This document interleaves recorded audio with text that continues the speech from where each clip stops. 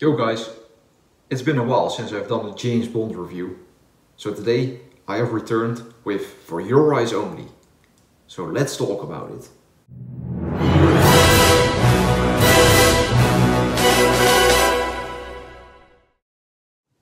Moonraker did very well at the box office. In fact, it was the highest grossing Bond movie up to that point, without the inflation taken into account. And it remained to be so all the way until GoldenEye came out in 1995. However, a lot of the fans and critics didn't like this absurd route that the producers went with this movie. So the producers thought they should bring Bond back down to earth. And that movie obviously became For Your Eyes Only. So let's now talk about the movie itself, starting with the negatives. And my biggest problem with this movie are the villains. They aren't terribly written or something, but they're just not all that memorable. Especially when you compare it to some of the villains of the previous movies, where you have henchmen with steel teeth, and guys that want to take over the earth or build empires in space and underwater. Compared to the villains in this movie, where they're just some smugglers. And I get that they wanted to make a more realistic Bond movie with this one. But yeah, that creates some limitations in what you can do with the villains. And that really shows, because the villains are some of the most forgettable in the entire series. Despite being played by very good actors. Julian Glover was great in The Empire Strikes Back and Indiana Jones: The Last Crusade. But unfortunately, here he is quite forgettable. But that also has to do with the fact that we don't learn that he's a villain until much later on in the movie. And I also think that Bibi Doll's character is quite annoying, and she really has no reason to be in this movie at all. She has little to no bearing on the plot, so I think her character could have just been scrapped altogether and the story wouldn't have to be changed that much. And that would have saved us a lot of pretty awkward scenes between her and Roger Moore. I also think that this movie has one of the weaker pre-title sequences in the entire series.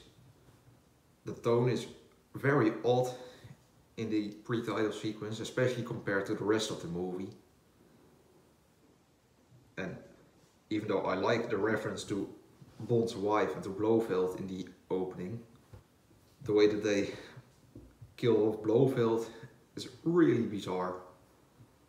But I get that the producers didn't really have the rights to Blofeld, and it was more of a symbolic middle finger to Kevin McClory, who only 2 years later produced his own James Bond movie, but we'll get to that one later.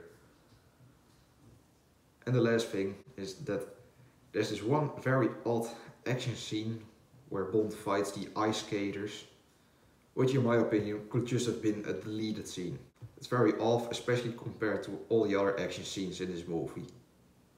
But despite those things, there's a lot of great stuff in this movie. So let's now talk about the good. And like I said, with this movie the producers want to bring Bond back down to earth. And I think they really succeeded with that one. The tone is more serious than any other Roger Moore Bond movie. And I think Roger Moore did a serious performance in this movie very well, actually. Despite him being pretty well known as the more light-hearted and humorous Bond, I think he really nailed his performance in this one as well, where he brought a more serious take on the character, and the Roger Moore jokes were more few and far between. But I think Roger Moore did really well in this movie, and I especially like this one shot where Roger Moore's Bond gives one very pissed look when they killed the Countess. It's a very brief moment, but yeah, that's one of the rare moments where Roger Moore's Bond really seems pissed and quite dangerous actually. And I think that this movie gave Roger Moore's coolest and most cold-blooded kill in his era, where Bond has Emile Locke cornered in a car at the edge of a cliff, and Bond kicks the car off the cliff like a badass. Yeah, that's easily my favorite kill that Roger Moore's Bond made. And with this movie, we switched to director John Glenn, who remained to be the director of the Bond movies throughout all of the 80s. And I think he brought this movie down to earth really well. There's a lot of cool suspense, all the action scenes are great, like the car chase with the Citroen 2CV, the ski chase is amazing, and I really like the rock climbing sequence, which despite not being a big action scene, is probably my favorite scene of this movie. Because yeah, they wanted to make this a more realistic Bond movie, and with a rock climbing sequence, I think they really nailed it. Because bigger isn't always better, and the smaller scale of this movie is why I love it so much. And the climax, again, smaller scale than previous two, but again, I really like it for the simple reason that it is smaller and more personal. And I love the main Bond girl of this movie. It's one of the rare moments that the Bond girl actually has a character arc, and she's out for revenge. And this movie wasn't scored by John Barry, but by Bill Conti, who is mostly famous for doing the Rocky soundtrack.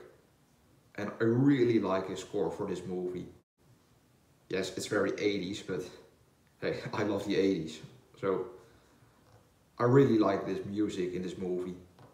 And speaking of the music, it once again has a fantastic title song, this time performed by Sheena Easton. And I really like that she actually made an appearance in the title sequence in this movie. And to this day, she's the only singer to appear in the title sequence, which I really like. And Bond also visits great locations in this movie, mostly set in Greece, but yeah, it looks just stunning. And you have, again, a lot of great underwater sequences. And this movie is filmed really well. I also really like Colombo as an ally to Bond. Yeah, this movie has more memorable allies than bad guys. But I really like Colombo as a character. And I really like this movie. So to me they successfully brought Bond back down to earth. And the result is a pretty great Bond movie, which would I probably give an 8 overall and an 8 on the entertainment scale. And I think this is a solid addition to the James Bond franchise.